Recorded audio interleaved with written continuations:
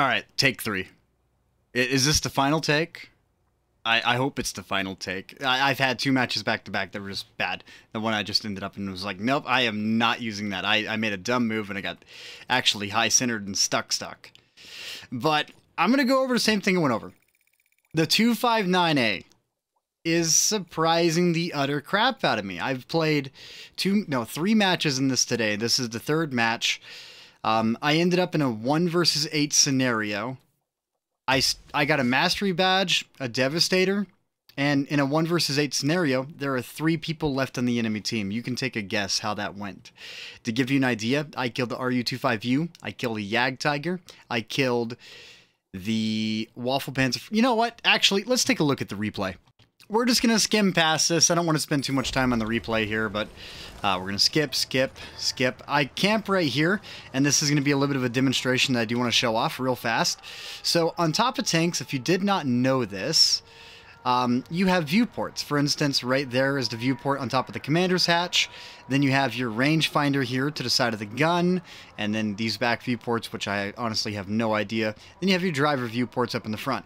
But to give you an idea, right here I am parked in such a way that if we attach back on the tank and we aim down slightly, you see that the commander's hatch is poking up ever so slightly to scout out any targets that are coming down this direction, which means I'm going to have really awkward moments trying to get that on there. But for those of you that don't know about the way that hatches work in game, if your hatches are around a corner, you're going to be able to spot a target without much of a problem. Here against the VK4502A, I make a little bit of a misplay, but I was testing out the armor on this and then I realized he's not upgraded.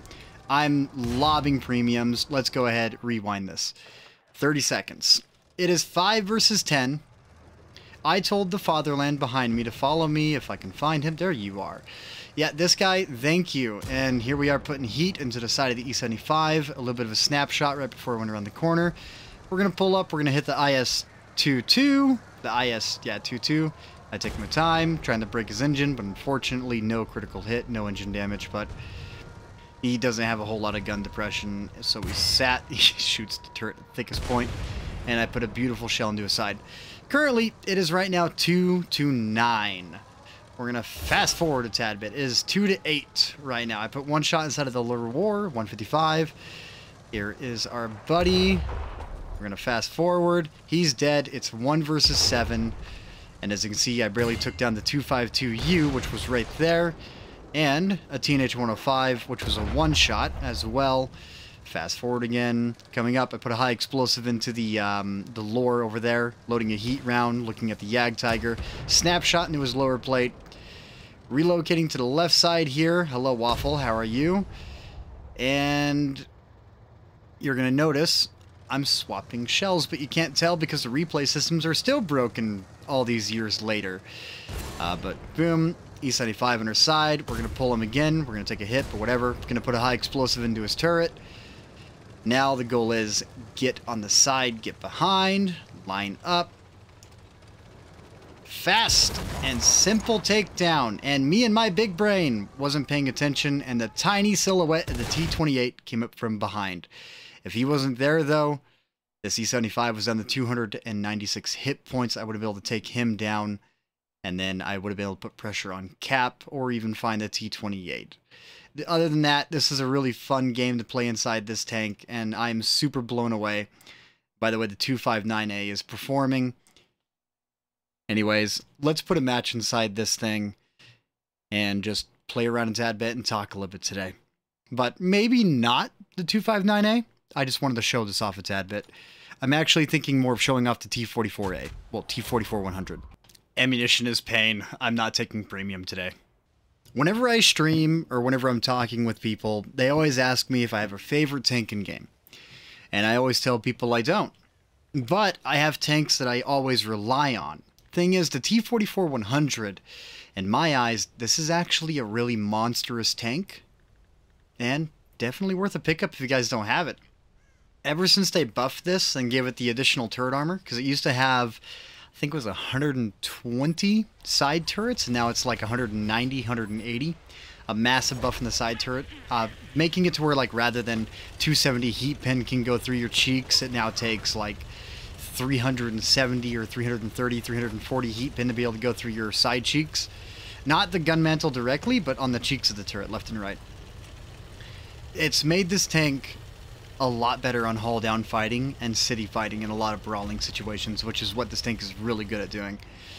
So let's get into it. But if I was gonna say like I have a favorite, this would probably end up on that list without much of a problem. Really good gun handling if you got it set up correctly. Hello, Snakebite. I'm not going to be able to get a shell neat. What do we have over here on the left? T-34-100. Nice. You know what? That's tier 6. I don't know about the other one. Tier 7, T-34-100. Isn't the T-34-100 Chinese? Or is that Russian? I can't remember. And then your 90 armor in the front. You can also come in with aggressive angling, which that's a pin. This is a ricochet. There we go. Gonna hit his tracks too.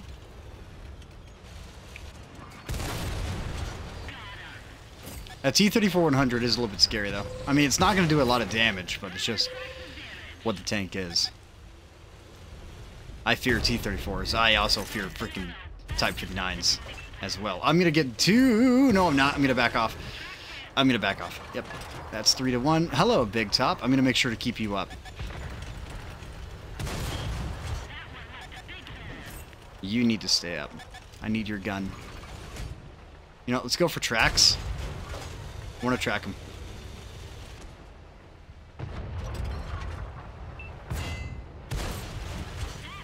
I mean, I got somebody's tracks, but not the one I wanted. Okay, so since they buffed this thing from, what was it, like 190 base pin, I think 212 now, you can actually reliably go through weak spots now compared to what it was prior. Prior, it was really bad.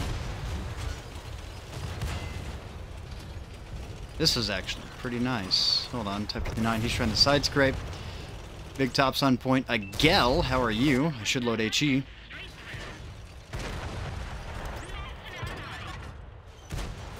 Whoa, that's lag. I thought his engine was broke. I guess not.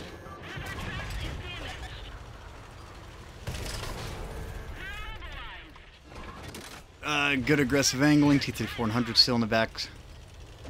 Me and this Big Top putting some big work. Keep it up. I'm going to be pulling off. I'm sorry if you die and I'm gone. But I want to hit this T-34 and I'm going to pull in the backside of that Type 59. And you're on fire, which is a huge advantage. There we go.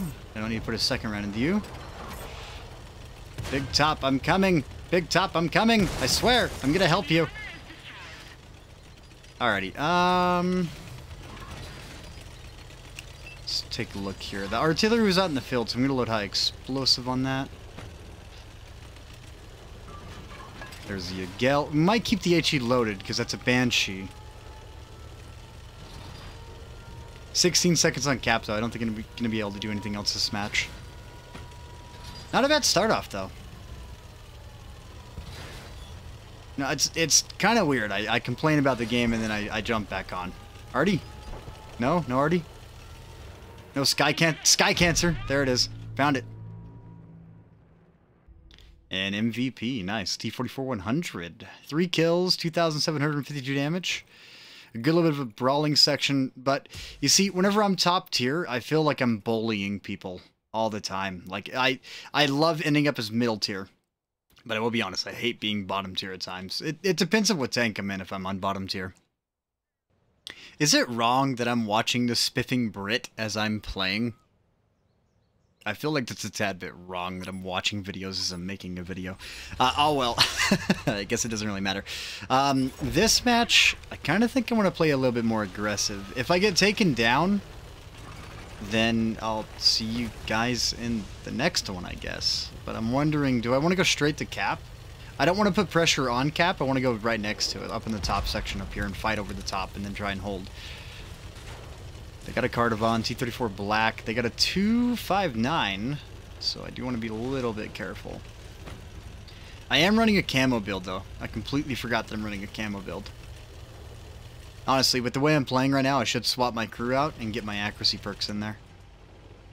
Get that aggressive lineup. And freebie shot? Maybe? No critical hit, nothing, so. I also hate the fact that you can tell if you blind shot someone by it popping up with the XP. They really need to fix that. Remove the ribbon pop-up and everything else and put it back with the old way. Because the old way was 1,000 times better. This new way is just horrid, in my opinion, whenever it comes down to being able to blind shot people and know exactly when you hit them. I don't think I'm really super worried about that.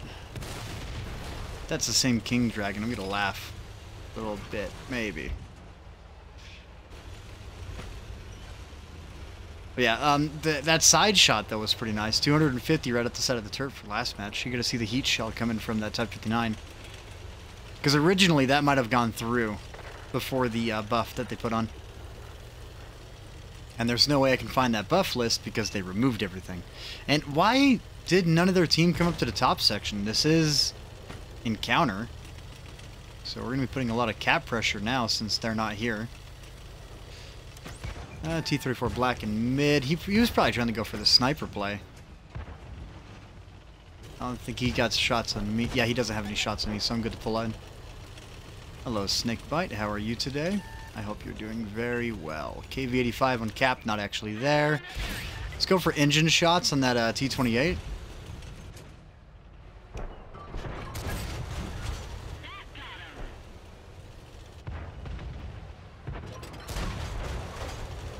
I don't mind that I'm auto-ricocheting, I just want to keep him locked down and make him waste a repair kit.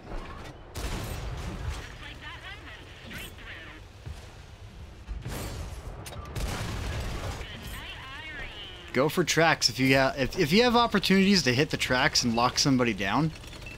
That's one of the best things you can do. Where'd that 259A go? Ah, that's my turret. Do you mind?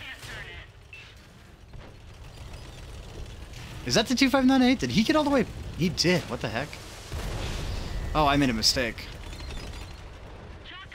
And we capped, so it doesn't matter. Alright, here we go. Worst possible matchmaking that I can get. See what we can do. Kind of thinking, I might go 50-50. One thing I love about the T-44-100 is that your camouflage is actually that perfect pinpoint. 264 still concealment. They do need to bring back the percentage concealment, but don't get me wrong, the meter concealment's pretty nice as well.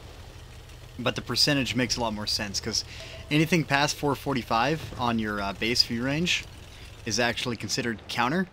So, yeah, I kind of wish they would bring back the percentage. Just because that counter was easier to read than the 264 whenever it comes down to reading off stats. I think I'm APCR velocitying him. I think I gotta give it a little bit more lead. Yeah, that shot went way right. I think there might be a little bit of a latency issue. Nothing I can do to him unless he backs up. So let's actually force him to back up.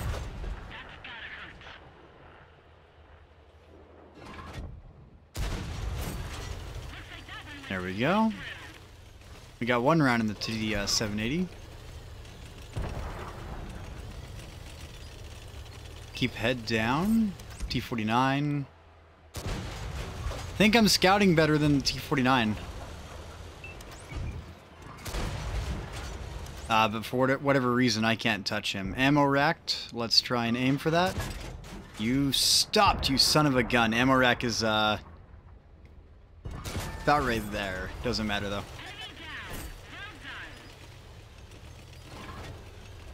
Oh, I got hiccups.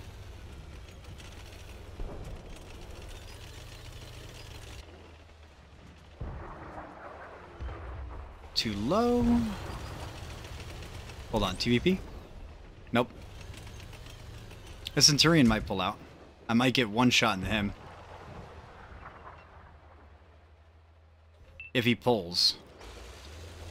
I don't want to put all my focus on that because you want to keep your eyes open. If you don't have a shot immediately, start looking around, because if you're not looking around, you'll run into a couple of issues. So let's pull on the inside and get low, and then fight the light tanks, because we're light tank fighters now. Was that 257? I mean, it doesn't matter. He's a one-shot now.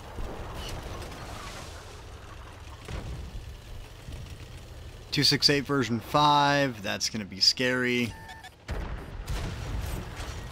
Not the tank I wanted to hit, but definitely not going to be complaining. Hello, Sky Cancer. Why are you always picking on me? I swear it's because of my tag. I might drop the decoy tag. Alright, T-49 has got, like, plot armor on me. Anime plot armor. Yeah, he's got anime plot armor. There's nothing I can do against him. Yeah, that T-49 has got anime plot armor. I am going to say it again. That T-49 had some anime plot armor. There was nothing I could do to him. He was the protagonist that match.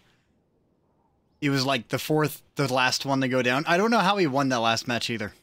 I watched the whole thing, and I also went upstairs to go, refill my tea. But, yeah, that was pretty cool to watch.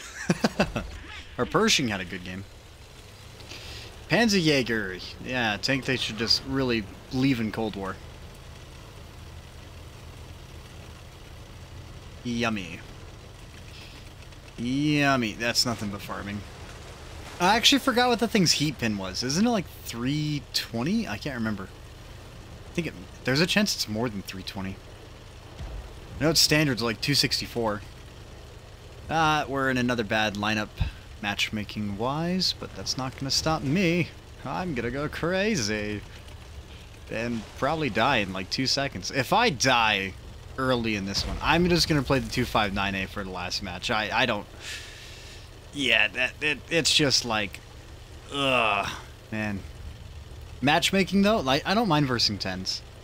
I just hate it whenever I'm like the only tier 8 in a 10 lobby. And then they say that they slowed that down from happening, but whenever I play, then again, whenever I put 1,000 matches a month, then I guess I feel like I see them more often, but maybe it's like 1% of the time, if that.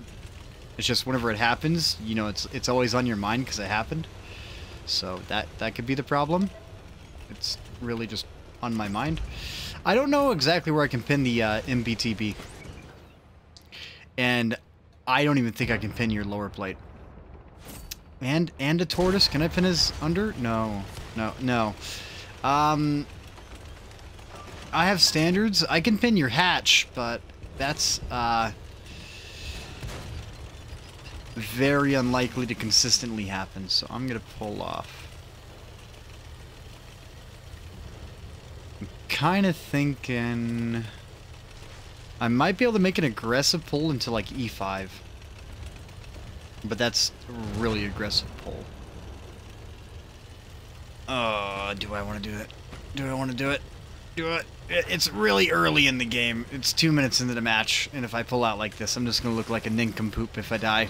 It's a lot better than having everyone forming a conga line, though, and everyone driving in the same direction.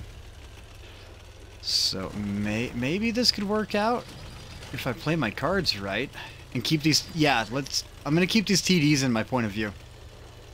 I'm gonna be within their render range. If I do that, it should work out. So if we get rushed, they can at least cover me, and I should be able to provide them with no spotting because that SU's way too far back.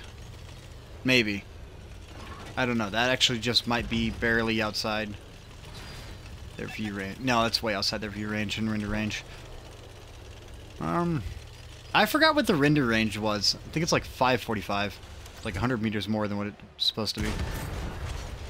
Yeah, 2 hit points. That's gonna be a good... Was that the 114? Hello. Hi! I hope you get shot more. Yeah. That's what you get. You had a perfect roll. That's an E4. Am I safe to pull? I do have a bush between me and him. I have nothing between me and him. I think I got spotted from up on top of the hill. Or within there. Someone's super camoed out. Yeah, Iron Rain's super camoed out.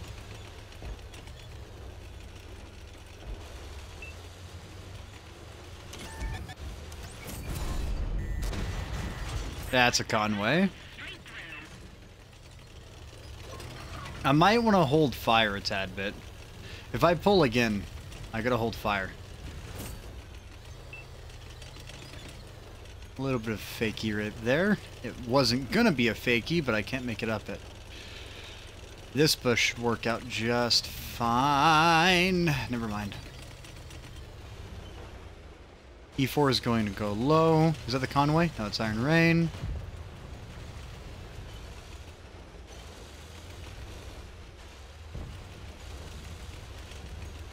Really bad spot, but they got a Panzerjäger right there. I want to be real careful. Conway.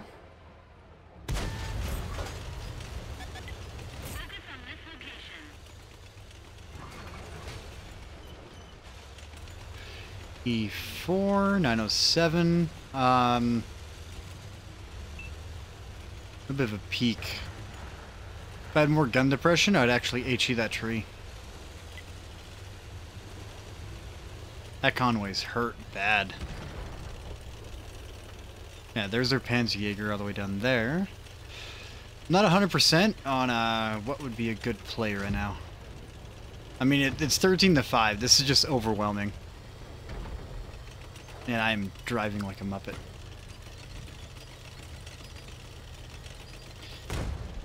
Yeah, this is pretty much what it looks like whenever you're bottom tier. Anyways, last match. You know, it's not like that's how I feel about tier 10. I don't mind tier 10s based upon the map. Depending on the map is what really gets me. For instance, Westfield right here, if I was bottom tier in Westfield, I would be totally fine with that. But that last map, I can't even remember the name of the map, but that's not a map that I'm super ecstatic about ever. I'm really happy about that one. That it tells you how much I like that map based upon the fact that I don't remember its name. Forgot it. Well, I'll never forget Nam Nam. Yeah, never forget about Nam Nam. 90% of these maps, I always mispronounce them, so I just give them really funky names. But Milanovka, Westfield, all the others, you know, Proc, those are the standard maps that have been around forever. It's like, if I get those wrong, there's something wrong with me, especially Proc. Prokhorovka is amazing. Westfield's a really cool map, though. Since they brought it back, I kind of wish they added more foliage on a lot of these maps. And then, what is it? El Halouf's amazing. That El Amain or El... whatever the heck. The map that they made small compared to what it was prior, but it's not smaller. It's just rotated ever so slightly. That one can get thrown in a dumpster fire, and I don't think anyone would care. Alright, so angle, approach at an angle. 330.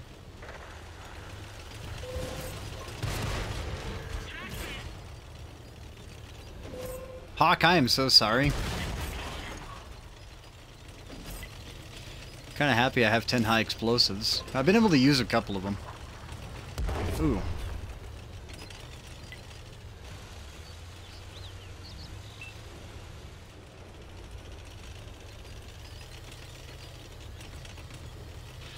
Did they all go up in the top section? I'll be a little bit blown away if they did. Got 5 spotted up top. 6? 7? Oh my gosh, I wonder if I can pull this. We only got 2 heavies right there, though. Alright, no shots in that.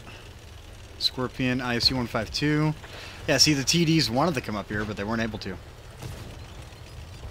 going to fire off this AP and then load a HE. So we're going to go AP ISU, HE and the SU, which is not needed anymore.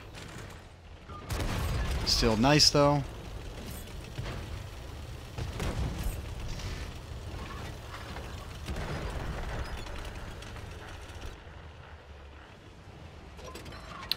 I don't know about you, but that was really good timing on that reload. Sometimes I hate swapping ammunition just because you swap and then you don't get the opportunity. This one worked out really well. You know what? Let's go for a side splash, which is not going to happen. Alright, 10 to 8, and yeah, they all went hill.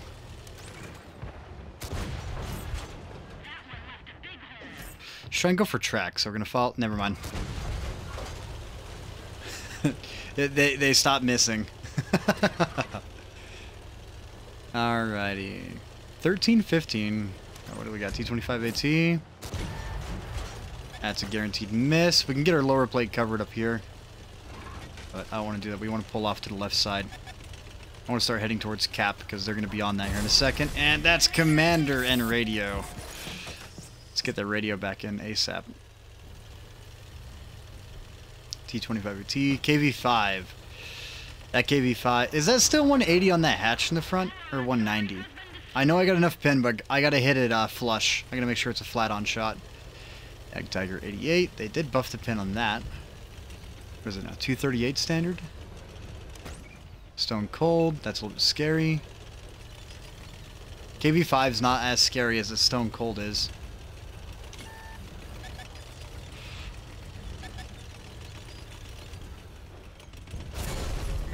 And we got something with a big gun. Engine damage. And me going downy. Couple of mistakes. I got a Boreask though, so I really want to be careful. They got a ghost of the frickin' battlefield. Yep, 2. Hard full. We do get a little bit of spaced armor if he's firing heat. And KV5 might be pulling on me here in a second. Boreask is back on Cap.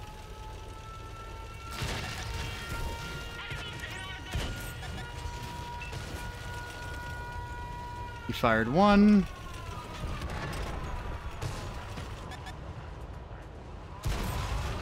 Got 2 into him. Stone Cold.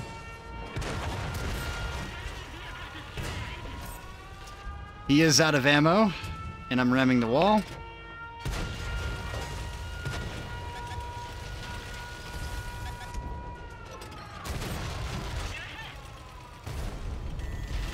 Please bounce. Thank you. Stone Cold's loaded now, but he is in trouble. Alright, that's good. Good thing that I came back whenever I did. Apply a little bit of pressure.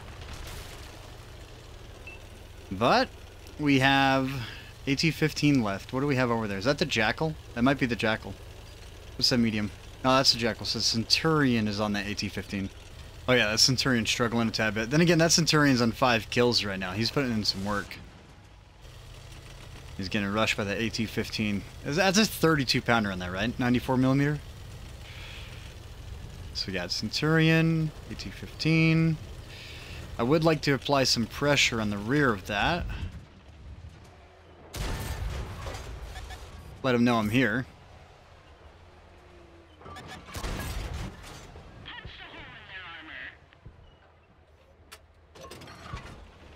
I lost him. We got him, though. Centurion, you're alive. You're happy. I actually really wonder how I got MVP and he got 5 kills compared to my 1. Then again, I did do a lot of damage, and a lot of it was within my render range, plus 1,000 assist. Confederate. I actually forgot what Confederate was. Damage at least 6 enemy vehicles that are subsequently destroyed by another player or destroyed themselves. Okay, so I shot a lot of stuff. Shot the KV5, Stone Cold, AT-15, the Boreask, T-25, AT, the Lore, ISU, SU-130PM, the Hawk, Scorpion. I did shoot a lot of things. Oh my goodness.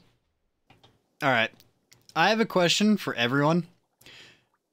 These personal offers are becoming really egregious. I'm getting sick of seeing them pop up like this. Because imagine that you're like pressing A to skip, skip, skip, skip. And then all of a sudden it's like this one pops up and you're like, oh, hold on. Actually, I want to test this. Is it a one-time click?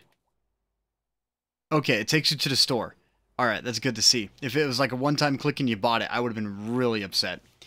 Anyways, you guys, yeah, T-44. This is a very solid tank in my opinion. It's one of my go-tos whenever I'm not, you know, really having a blast on the day or anything really crazy. I don't know what to say about it. I just find it to be one of my go-to tanks. It's an all-around really good tank. It's good at brawling, spotting, sniping. It's kind of an all-rounder, except for, T49 plot armor. And, yeah, 212 standard. It used to be 190, so that 22 millimeter buff up was really nice to see. Not to mention, its terrain resistance is amazing, and just its all-around mobility. T44 100, guys. It's one of my favorites, but not my main favorite. I don't really have a main favorite. Anyways, till next time, I'm done slacking off. Yeah, I guess that's about it. I found out who gave me that tank, but he said not to worry about it, so I'm not going to worry about it. Anyways, till next time, you guys have a great day, afternoon, night. I'm out of here.